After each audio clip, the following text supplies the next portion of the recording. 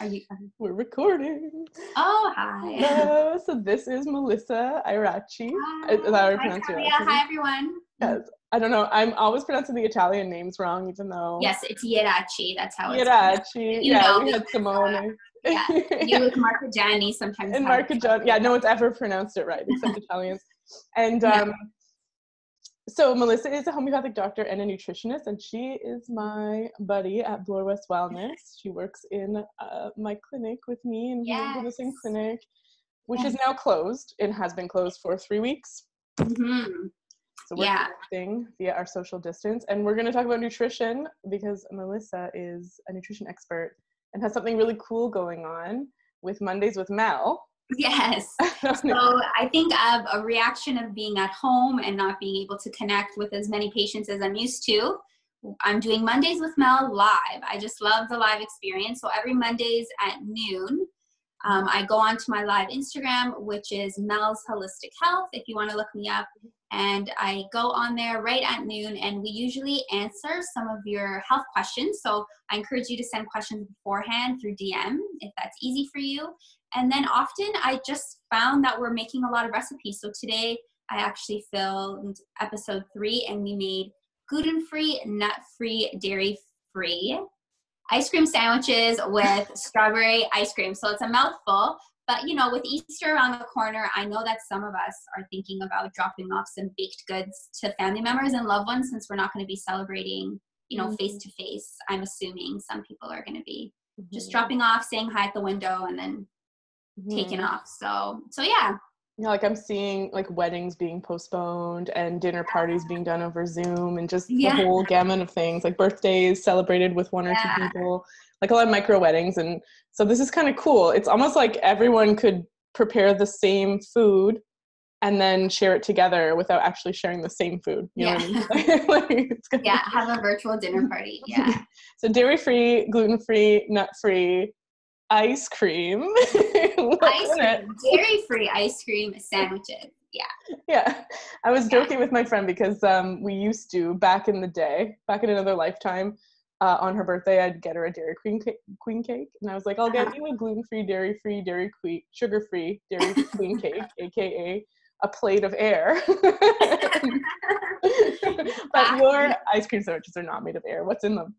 No. So it's actually really simple. We do some full-fat coconut milk and strawberries blended up. And if you want it super creamy, add more coconut milk. And if you're making for kids, sometimes kids need a little bit extra sweet. So adding a tablespoon or 2 of maple syrup just to balance out the flavor. But sometimes I just blend up some strawberries on their own and make a strawberry sorbet. It's really easy. I mean, as long as you don't burn out your blender motor, which is what almost happened to me today on Instagram Live. It turned out really well. Yeah, so you guys can go on, and it's actually still posted live, although I guess we're filming this video and it might get posted later. So it's not on there, but the recipes will be on my website, so you can find the information there. Yeah, like do you upload your live and store it? Can people access it? So I later? upload my live and I store it, and it goes on Instagram for 24 hours. Today was the first day that I'm trying to back it up on Facebook Live. So it might actually be there right now. I haven't had an opportunity to check in yet, but it might be there permanently. This is great. I love this idea. And I also love the idea of, if I was going to make an ice cream sandwich with all the regular things, the dairy, the gluten, everything, it would be more work than what you're doing. And I think, you know, when it's coconut cream and strawberries and maple syrup, it tastes delicious because you can access all those flavors because it's so simple. And exactly. Yeah. And it's interesting because, I mean, so we were talking about, just before we started recording, the perils of grocery shopping in this age. And I just got back from grocery shopping, and the air is rife with anxiety. There are lineups. Everybody's dressed like they're about to perform surgery, and the shelves are empty, which has this ominous kind of feeling to it. And so it's something that I wasn't a huge fan of grocery shopping in the past, now has become a huge chore. And so it's all about like getting as many, not overstocking, but having enough supplies of raw ingredients, and so we're not sort of in that place where we're going out to get food or where we're running to the store for a pint of ice cream. So it's really about working with what you have in your pantry and what you have in your fridge right now, it seems like. Exactly. And I make a lot of smoothies, so I always have a freezer full of frozen fruits ready to go. Another great dairy-free ice cream option is frozen bananas. I mean, I can't tell you how many frozen bananas.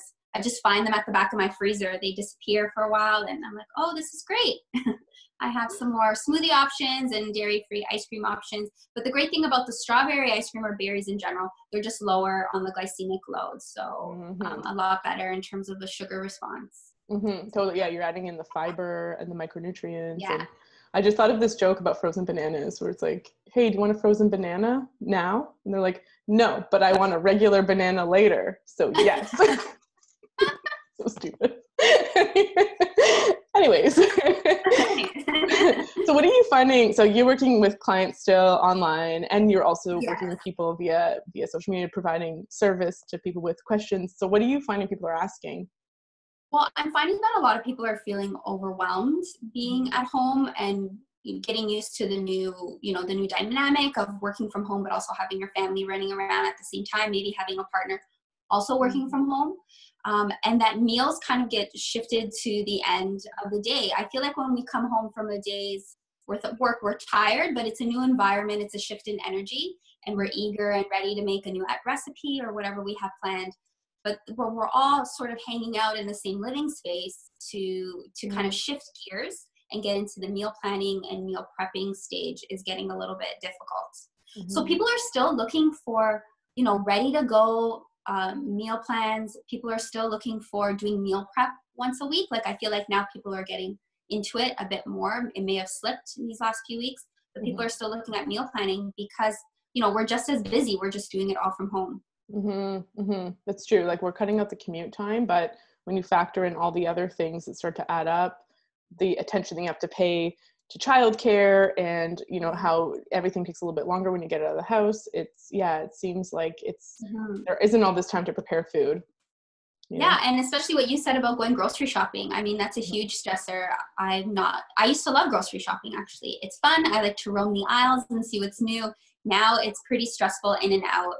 I'm trying not to go to heavily populated grocery stores, and living in Toronto, it's better because you can access little markets, but definitely for people who live in suburbs or subdivisions, all you have is these huge grocery stores. So you're definitely trying to do one shopping trip, once a week, once every 2 weeks. But people are having a hard time going once every 2 weeks, especially getting enough raw produce and live greens and live fruit food into your homes. Right? Also, we can all eat, we can eat cans of beans and rice and, things like that. But definitely, missing that live, the live foods, the live phytonutrients and all that good stuff that you can only get from fresh, raw produce. Right. And it's different, right? Because we're, like you said, in completely different routines. So normally you might go out to eat on Friday. If you're not doing that anymore, you might find your produce is getting used up more quickly, and you're ending up with an empty fridge at different times. And so the regular routines aren't cutting it anymore, it seems like. Yes, exactly. Yeah, you might be able to meal prep, but really you're meal prepping for maybe 3-4 days, factoring in, Fridays you go out for lunch with coworkers, and Friday nights you might, go out with family members. But now we're not doing that anymore. So we're thinking about breakfast, lunch, and dinner 7 days a week. It's getting overwhelming. Yeah. Like, even I have a good friend that lives downtown, and normally he eats all three. So I have tried to exert my influence, but he eats all 3 meals out, and now he's cooking all 3 meals in. So it's like this radical shift from the normal way of life, which is good. But that's such a positive, yeah. I mean, it's so maybe when this is over, if we do resume normal, he'll cook 1.5 meals from home. There might be a shift there permanently as we start to take on these tasks. Because I find, I don't know, I'm actually curious, because I find that compliance or sticking to food plans, especially for my patients, so it's like such a foundational piece, food. When I think about the basics that someone needs to know to support their mental health, their physical health, it's all like food is such a huge pillar, obviously, because food is our medicine. But at the same time, it's so difficult to stick to plans. And, even I find with meal plans, it can be difficult for people to get their head around it. And I think there are some people, like maybe you or I, who are really into nutrition, who are really into food and kind of don't mind thinking about it. And others that like my friend who lives abroad who texted me and was like, can you just tell me what to eat, and just want to be fed? You know, there are people who just want to be fed. And fair enough, because they have other things to worry about. But what do you find is helpful for someone who's just starting to cook and meal plan and like figure out what to buy and trying to get their head around it, you know, whereas before maybe we're just eating pasta that their nonna made or whatever. Yeah, exactly. I think that it's really important to just focus on simple foods. I feel like when we start Googling all these fancy recipes and and thinking about going to the grocery store, picking up, 10 different spices to make one dish is overwhelming. So just focusing on maybe a well-balanced plate and the foods itself, and then simple things like salt, pepper, some ghee or grass-fed butter, to supplement the flavor. The flavor of the foods will come out on their own. We don't have to overcomplicate our recipes too much. I mean, I'm Italian, you're Italian, so Italians love their pasta, but they also love their simple cooking, right?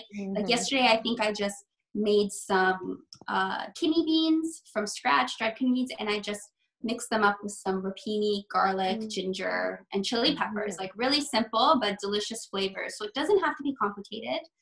I think that's tip number one. Don't get too overwhelmed.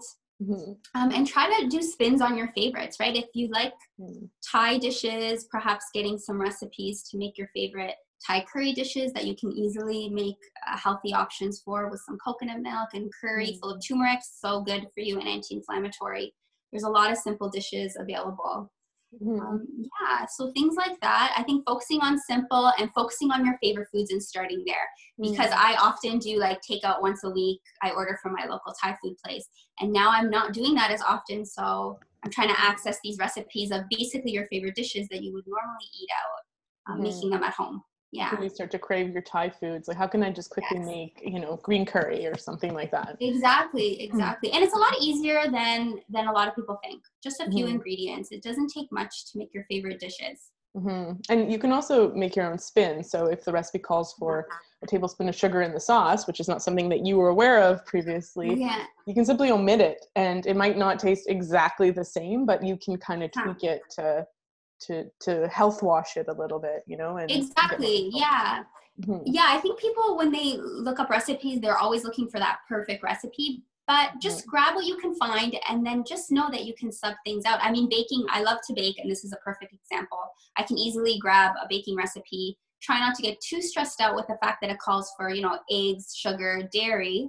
Just sub it out. So if it says milk, I easily add some oat milk or coconut milk. I'll make a flaxed egg if I'm making it vegan for family members who are vegan. So it can be really easy. It can be really easy. And there's lots of resources online to help access more healthy alternative options. Yeah, like what I'm hearing is like, don't be scared. Like, and I think both of us are kind of experimenters and aren't afraid to make mistakes. So it's like, oh, this cookie recipe or this cake recipe looks cool. Let me throw almond milk in instead of dairy milk and see what happens. And it might not be perfect or look perfect, but I have a dog. Chances are it'll taste good. Yeah, exactly. So, chances are it'll taste really good. Yeah, sometimes I'm baking and Coco's like my dog is like at the oven waiting to see what's coming out. And so I'm like, it doesn't matter what it looks or smells or tastes like at least he's into it. I'm sure for him it smells good, so he knows it will be good. Yeah, as long as it's not burnt, he's happy. Yeah. At least somebody approves. Yeah. And we were talking about too, cravings and things that people have been noticing, like you were mentioning when you first started, when all of this first started, when our clinic closed and we started working from home. Your appetite was gone. And I think everyone was in a rush to try to figure out what the new normal is going to be, and if you're a type A, you probably wanted to figure that out as soon as possible. So I felt like we were doing a lot of work at the computer. I mean, we were interfacing a lot too, trying to get things organized and established. Missing lunch. I think I had like a cracker with peanut butter, a gluten-free cracker with peanut butter one day, and definitely missing breakfast. And by the time dinner would come, I'm feeling like disillusioned to cook, what's in the pantry, what's in the refrigerator ready to go, which is usually not much. And then the flip. So now that we're getting at home and things are, I guess the sun is shining, so we're feeling a little bit more optimistic. I've been baking a lot. And now the flip has happened where I'm eating a lot of cookies. Meals are getting bigger. I feel like I'm having 2 lunches, not just 1 lunch a day. So eating a lot more food. So how can we bring this back into balance? Because I feel like this yo-yoing is probably common with a lot of people right now. Mm-hmm. Well, I think, humans, so our food has always been on a schedule and it's always been very social. So when we're away from the people that we're normally around in our routines, and it might not be family, it might be your coworkers during lunchtime, right? Like everyone has their lunch routine.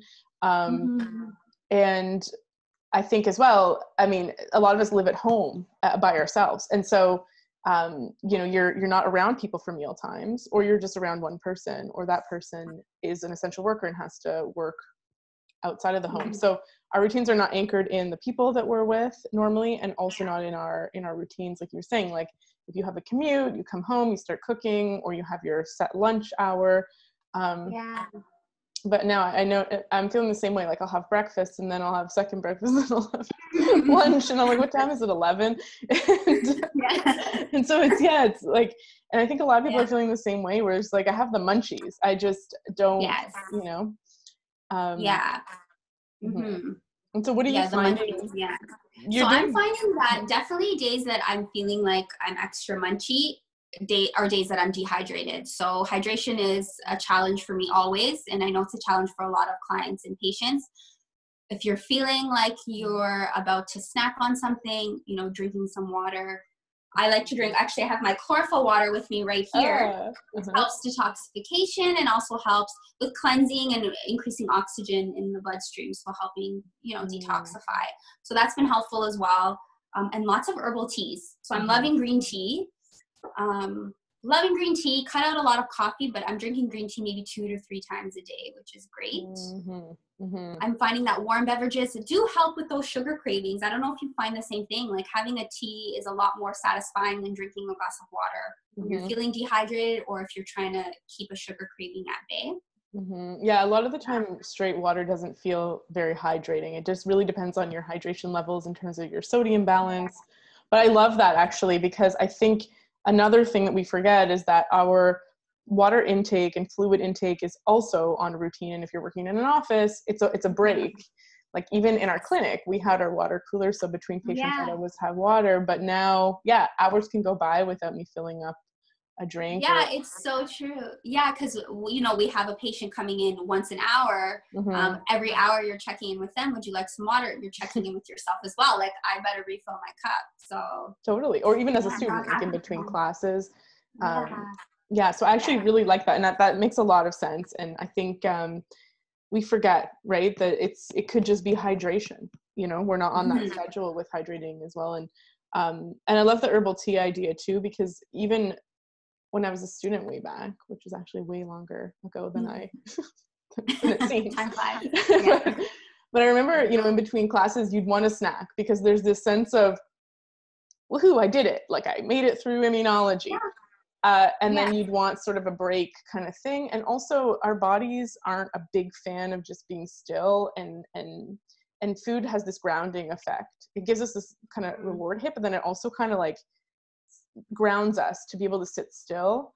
And I find tea, especially a calming tea, like a chamomile or lemon balm or something, it helps with the same purpose, where it gives us that sort of like reward. It's like a little, a different thing that you can experience, a different taste. It's warming, good for digestion, and it also helps to kind of calm you and help you focus too. So it helps to kind of slow down, help with the focus, and it's something that you can look forward to as well. I mean, that your tea break is coming up, so you can kind of take a break, turn on the kettle, pick your favorite tea. I like to, take my mug out on the balcony or to the windowsill for a good 5 minutes, try to take a breath or two, and then carry on with whatever you're doing. So these these little breaks are helpful. It's not just about the snacks. And tea, like I remember, tea is a ritual. So you might have an anxiolytic herb in your tea, but it's also the taking the moment, like you were saying, brewing, waiting for the water to boil, waiting for the tea to steep, sitting somewhere to enjoy it, waiting for it to cool down. There's a lot of waiting with tea. And a lot of waiting, a lot of breathing. So it's a great strategy. And the chlorophyll water too is also something, like it was one of my strategies in the office was to have water that wasn't water, just for to mix it up, So I love that Exactly. strategy. And I also, a reminder for myself is protein, you know, I mean, so this is something that we preach to people constantly. And I think it's difficult because time and time again, so I'll get the munchies and I'll feel cravings, and I'll be like, I don't know, going for the frozen, like, okay, I got frozen cherries. Oh, maybe it's this, or maybe I want oatmeal, or like I'll kind of go around and try and figure out what what I want to eat. Then I just eat some protein. Maybe it's chicken, maybe it's hummus, and that craving just shuts right off and it's done. But it's, you know, it's not always apparent. It's not always obvious that that's what you need. And so sometimes it's just cognitively thinking things like tea, protein, water, right? Where really what fats you as well.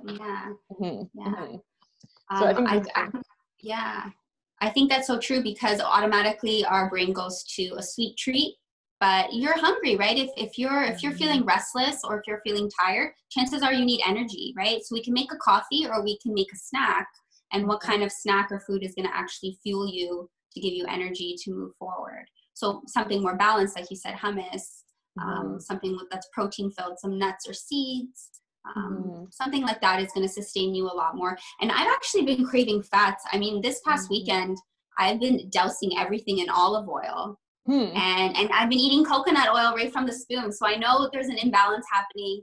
I mean, eating more carbs and less meat, I feel like access to grocery stores for meat is what's causing kind of eating more carbohydrates and things stored in the pantries. So, you know, remembering to incorporate those healthy fats where you can. I know people are eating out of their pantries a lot more than usual, and that's okay. Just know to keep, you know, your carbs in check and balancing them with fat, and that they're high protein carbohydrates as well. So legumes and lentils and things like that. Yeah, totally. Yeah, I like that actually, is making sure that we're getting enough fats, because that's another reason why we might just keep feeling hangry and not quite satisfied. Yeah. Exactly.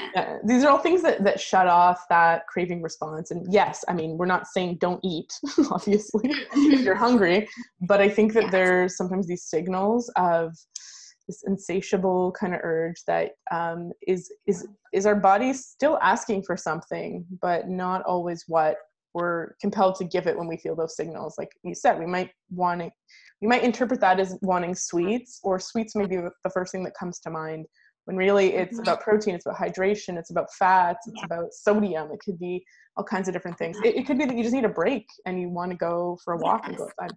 Yeah, it could be that you need exercise, you need some fresh air, and that's what you're craving. So it's just being in tune. I find that, you know, I don't know if you've been experiencing this, but I've been baking a lot. I mean, I love to bake, so the opportunity is here now, so I've been baking a lot. But I didn't take into account that I would have all these delicious desserts and cookies ready to go at my leisure. So I'm trying to drop them off at family members' houses and get them out of my house. But they're around, right? So it's starting to click in. So I always try to tell patients, like, if you can tune into how you feel, and eliminating sugar, or working with a practitioner, like for all your patients, they probably worked with you for a while. They know how their bodies feel when they're consuming a lot of sugar, and they know how they feel when they're off sugar. So definitely today and yesterday, that plateau has been reached in terms of how much more sugar can my body handle. And, you know, you start having symptoms. I think I woke up with a sore throat yesterday. I know that sugar, you know, breakouts behind the ears with the lymphatic system being totally sugar, and a sluggish lymphatic system. And, you know, that sweet taste in your mouth, and, you know, a white coated tongue, all signs that sugar is in excess. So trying to bring that into balance. Yeah. Can you say a little bit more about that? There's the white coat on the tongue. We're talking about dysbiosis, basically. Yes. Yeah, dysbiosis and sugar overgrowth, and it could be a candida overgrowth. So if it's showing up on your tongue, where else is it showing up in your digestive system? This could also be a time, if you're consuming a lot of sugar, you might be experiencing loose bowel movements or IBS symptoms. It's all related to this dysbiosis. So these are just little signs and symptoms that something is out of balance. And if you've eliminated sugar before, and that way you're given the opportunity to know how your body feels with and without, you're able to better tune in to know when the imbalance is happening and to know when to bring it back. and to check. So that's why I'm drinking the chlorophyll water today. I mean, I made those ice cream sandwiches on Mondays with Mel today, and I made it, but I didn't eat it. I had a bite, and I'm like, you know what? I don't think I can. And I left the rest of the batter in the refrigerator to make in a later time. So there's no rush. We don't have to cook all these cookies and eat them at once. We can slowly save them for later, right? And that's why baking, I mean, we're doing a lot of baking, but how about freezing? Right. You know, how about or freezing giving away? And giving away, yeah, exactly.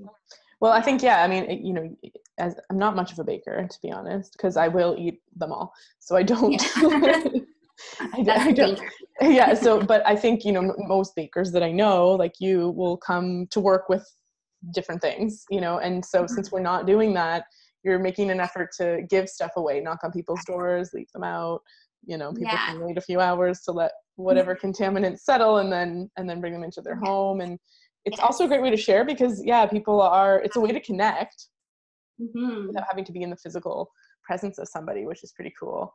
And then also a way to engage in your hobby, which is baking, and then share it with people and not end up with Christmas level amounts of cookies, you know? I know, it's a great idea. I mean, we're in week 3, week 4, depending on, you know, when you were able to stay home from work or if you're even able to stay home from work. So the baked goods are accumulating, and definitely we're missing connections. So driving them. I went to my parents' house this weekend, so I just dropped some of my cookies on their front steps. You know, my baking I get from my mom, so she also had a cake ready for me to go too. So we just kind of swapped desserts, but you know. You don't end up with a net zero. You're like, I end up with cake if I go and try and get rid of these cookies. That's good. What's what's on your grocery list? Like, what did you get the last time you went out? I'm just curious. So the last time we went out, you know, I picked up some fennel to help with digestion. I'm finding that these herbal flavors are a bit more potent than usual, and I feel like that's, again, your body telling you that you should be eating more bitter, more licorice flavored things to kind of bring the digestion back on track. So definitely fennel. I love fennel for digestion. You can put it in salads, but I also like to cut it up and drizzle some olive oil and bake it in the oven. It's really delicious like that as well. It's like a super mild oniony flavor, but not really. So it's great with other vegetables. Some romaine lettuce, getting some more bitters in. Always kale and spinach for smoothies, trying to keep up with that. And frozen berries, lots of frozen blueberries to help bring down those sugar cravings. Yeah, so like you're getting the sweet, but you're also getting it in the form of lower glycemic index. And I love that idea of fennel. That's awesome. Yeah, so fennel is also carminative, which means it helps absorb gas in our intestines. So it helps with like the bloating, which is so common with eating too much sugar. Bloating and totally. I love that. I'm also sort of one of these people that's no nonsense about foods. I'm not sometimes, you know, it serves a very utilitarian purpose, which I think is helpful for coaching people around it but I also eat everything. So that's also a problem because a lot of people care a lot how their food looks and tastes. I'm not so picky like that. But I always tell people, so I usually just stick to the same things. So I don't have to think. Like I'm listening to a podcast and I'm just going around the aisles and it's like the kale, sweet potatoes, turkey, chicken. Like I'm just doing the normal things. Usually buy unsweetened cocoa baking chocolate. That's my chocolate fix. Not everyone's a fan. It's super bitter, but I like that bitter because I think, you know, in our Ayurveda, we talk about the 6 tastes, or even in Chinese medicine, they have the 5 tastes, and this idea of balancing all 6 tastes in a meal or in a day. And we don't get much bitter in the foods that we typically consume in North America and standard American diet.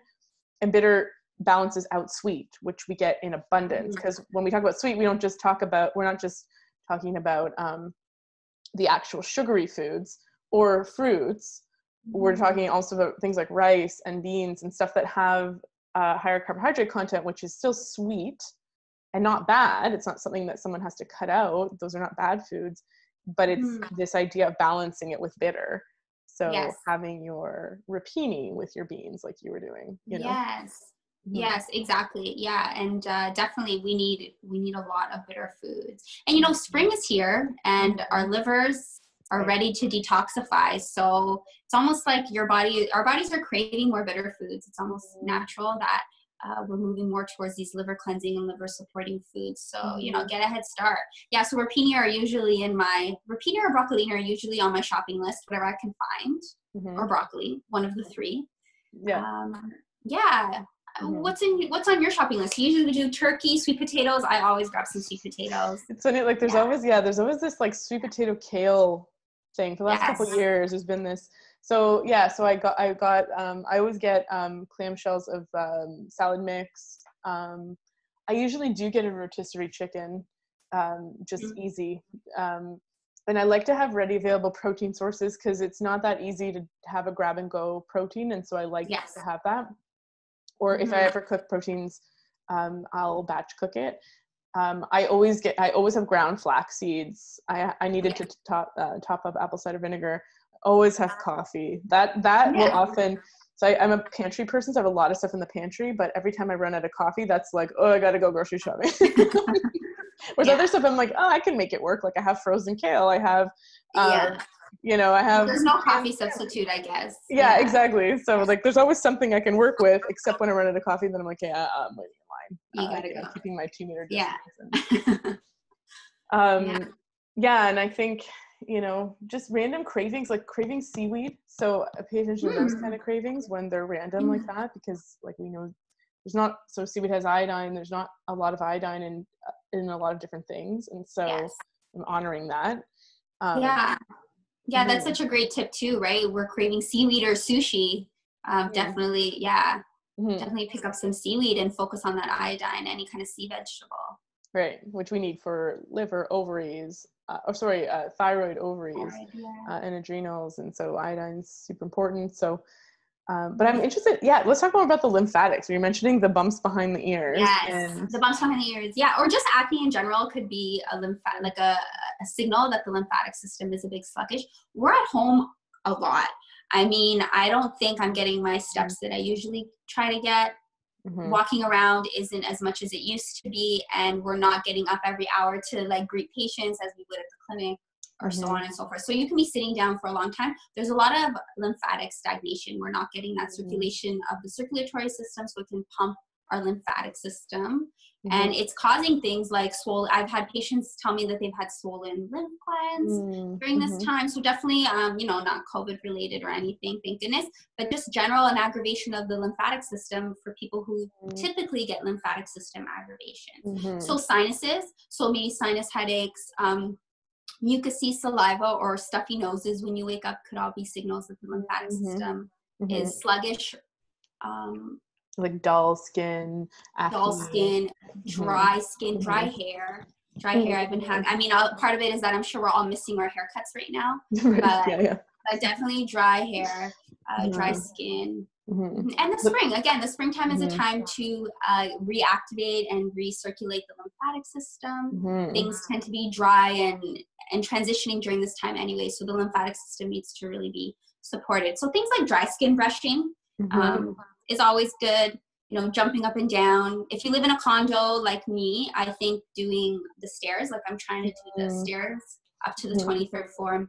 Whoa, okay, good idea. For you. Yeah. Really like pumping that energy. I'm going for walks, of course. Swimming is great, yeah. Or hot cold showers. I love hot cold showers. Help move the circulatory system and the lymphatic system, and good for immune, right? I think it's important to remember that the lymphatic system is very intertwined with our immune system. So right now we're all thinking about how can we support our immune system the best way that we can, so when we do go to the grocery store, we can feel confident that we can handle whatever is happening around us. So supporting that lymphatic system by exercise is a big way to do it, and it's a challenge for a lot of us right now. So doing what you can around the house, cleaning. I know a lot of us are cleaning a lot. So that's good. Yeah. There was like a COVID closet cleanup group or something. But maybe we should just also clarify what the lymphatic system is for people that don't know. It's a circulatory system where it's kind of like our disposal system, where old cells go to die and get rerouted back into the venous circulation and then eliminated from the body. And it's a passive system. So you have your arteries that are actively pumping blood, and then you have your veins, which are more responding to our muscles moving to get them moving back to the heart nerve. Yes, our lymphatic vessels. Yeah, they're passive, like you said. So if they run right alongside our vascular system, so if the blood is pumping and our veins and arteries are moving, then just by default, the natural rhythm of the lymphatic system will help pump always towards the heart, so the major pump, so we can flush out all that kind of dirty lymphatic fluid through the blood system and out through our kidneys or our bowels. So if we're not moving, we're really at a loss for our lymphatic system. But there's also other things that we could be doing in terms of cleansing our lymphatic system in terms of herbals. I mean, I know you love herbals in your clinic. I love them too. I just love teas. Things like echinacea tea, really good at cleansing the lymphatic system and boosting the immune system as well. So, and I work with a lot of kids and families. So echinacea also safe for kids. Right. And pregnant women too. It's a good preventative for getting sick. Like once you're already sick, I think, it's there's other herbs that can come into place. Yeah. But I think for just keeping immune system strong. So for people concerned, well, we can't say anything about preventing or treating anything. No. But it is a immune system stimulant, actually immune modulator. So it can help with, there is some research and some herbalists will prescribe it for autoimmune conditions too, because it can help calm down an overactive immune system. Yes. So it's a great herb. Yeah. And also it's starting to grow this time of year, I think, right? I was going to say, if you're thinking about I try to put some herbs out on the balcony. Last year I missed my echinacea, but I definitely want to plant some echinacea this year. Try to make your herbal gardens as medicinal as possible. I think it's a good tip. We don't know how long we'll be inside, so at least we have something to nurture, harvest, and cook. I think that's another really good tip, cooking with medicinal herbs as much as you can this time of year. So lots of rosemary in my meat dishes. And my veggie dishes. I love rosemary. It increases cognitive function. I love burning rosemary or diffusing rosemary in my diffuser. It helps with mental capacity. It helps stimulate. And it also helps with liver function, right? So again, focusing on liver health so that we can help with those sugar cravings.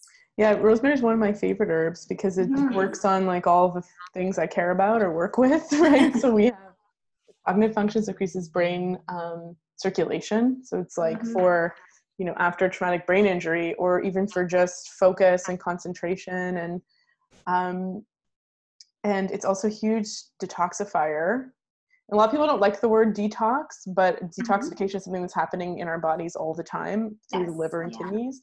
And when we say herbs are detoxifiers, they're just boosting the function of those organs, which we know pharmaceuticals don't do. There's no drug that will like enhance your liver function, but we have rosemary and we have milk thistle and we have burdock and these antioxidant herbs that can help us be more efficient detoxifiers. And so like people with estrogen dominance, rosemary is really amazing.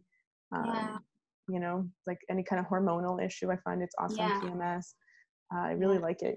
And I think an herbalist, Matthew Wood, recommends you take white wine and you pack it full of rosemary and you let it sit, and then you're like, it tastes very interesting, but it's a really easy way you can make a tincture, an herbal concoction of rosemary with crappy wine.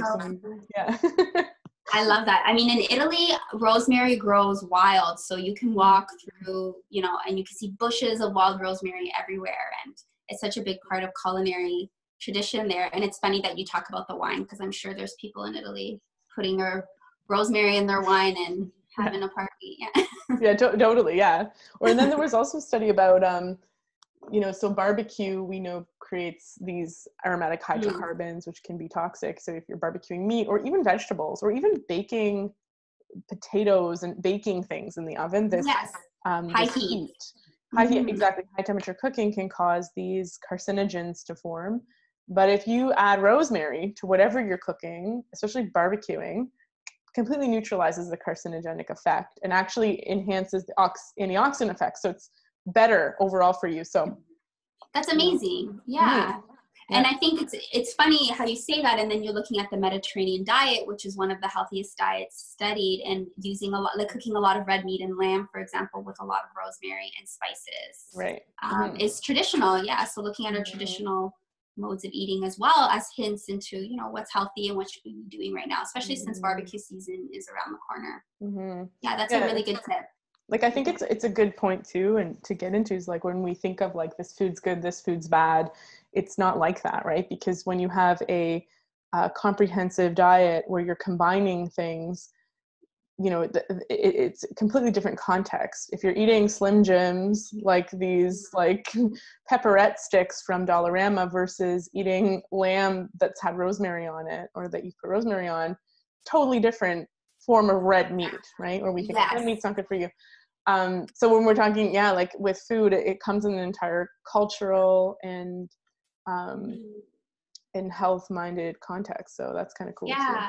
Yeah, exactly. And nutrition is so complicated in terms of how it interacts with our body, because we're alive, foods are alive, things just kind of interconnect like that. So it's hard to say like, this is the healthiest diet and this is a very unhealthy diet. But focusing on things like we mentioned, just like sticking to simple foods in their whole forms as best as you can, is the best way to go. And then tweaking to what you need to do, right? If you're, you know, if you can't digest meat properly, or if you have hormonal issues and you need more animal protein to support your hormone levels like that, go doing what fits right for you. There's no healthiest diet. It's whatever works the best for you and whatever you're experiencing. Yeah, exactly. And anything is better than the standard American diet. So exactly. Whether you're vegan or paleo or keto or whatever, if you're not SAD, SAD, yeah, exactly. You're doing good. Yeah, exactly. Yeah. And I like to tell people too, so when people are like thinking like, because this idea of overwhelm when it comes to meal prep and planning, and it's like, what should I cook? I don't know what to eat. So frozen pizza is the answer, right? But you know, it's really about these categories. And actually, I think the food guide isn't so bad. It was terrible in the past, but this new version of it's actually pretty good, where you're thinking like vegetables, fruit, some sort of fat, healthy fat, olive oil, avocado, coconut oil, nut seeds, some sort of protein, whether that be legumes or nuts and seeds, or an animal product like eggs or chicken or something like that, or fish. And that's it. That's you're it. good. Yeah. You know, and a carbohydrate if you want, you know, so the carbohydrates, I wouldn't say are essential in that our body doesn't need them to function. We can make our own carbohydrates, but if you want to round out your meal, you know, support exercise, support your hormonal health, support your cravings, then adding in some carbs in the form of legumes or whole grains or root vegetables or even fruit. So it's like those 4 pillars. And when you have those 4 things, your vegetables, your carbs, your fat and your protein, like you're good. So that could look like avocado, eggs, and spinach, you know, or salmon and potatoes and a salad with avocado. Like it doesn't have to be fancy. Exactly. Tonight I'm making salmon with broccoli and some grass-fed butter and a salad. So it's really simple, but it sounds simple, but the truth is once you start eating, it's very filling, it's very satisfying. It's very, very much energy producing. So it's not going to deplete you. Having sugar or high carbohydrate foods are going to make you feel tired.